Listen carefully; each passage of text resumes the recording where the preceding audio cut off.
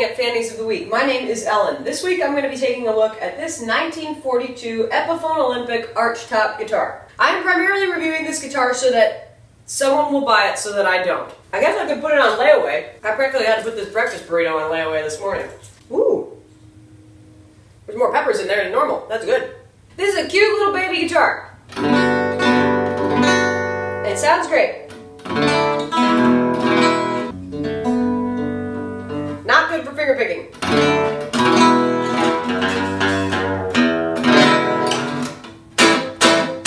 But if you need something that goes clack, it's got a great clack.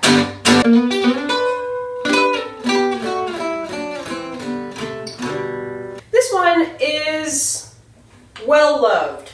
It looks like it was thrown down a flight of stairs, but it sounds great. It's got a very warm, round sort of tone. Like getting a hug from Santa Claus.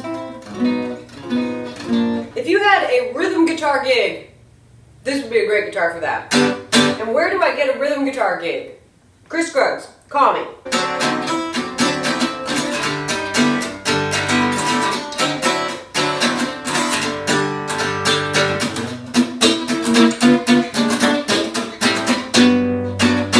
Sub for Wes Lang Lois. We're both pretty weird. It's like time travel. That's my favorite thing about guitars. Time travel.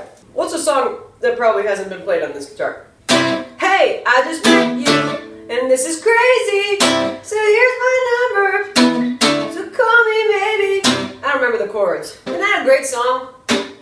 And the second record is great too. Did y'all listen to that? Do you know what I'm talking about? I haven't said yet.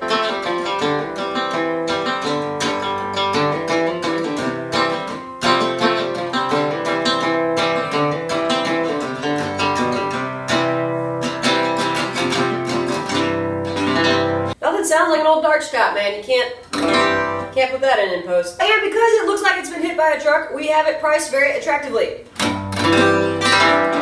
So you should buy it, and you should let me borrow it. If you live in Madison livers, what is it called when you live somewhere? Residence? Madison residence?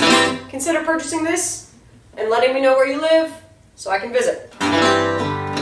Madison livers. What is happening in my brain?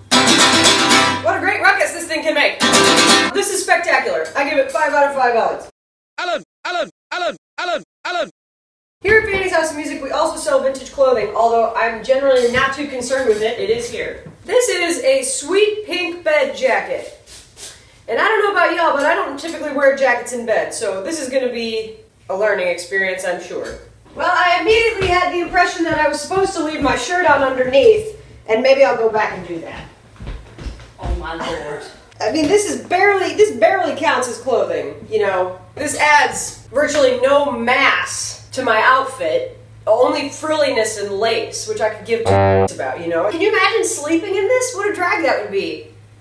I look like I'm in drag. Sometimes these jokes are hilarious in my head, y'all, and then they're just not that funny in person. I don't know. I have to try them all out. Otherwise, how will I know? I guess I better take this thing off and finish my burrito. Thank you for watching Ellen's Favorite Thing at Fanny's of the Week. Tune in next week for me to have another favorite thing.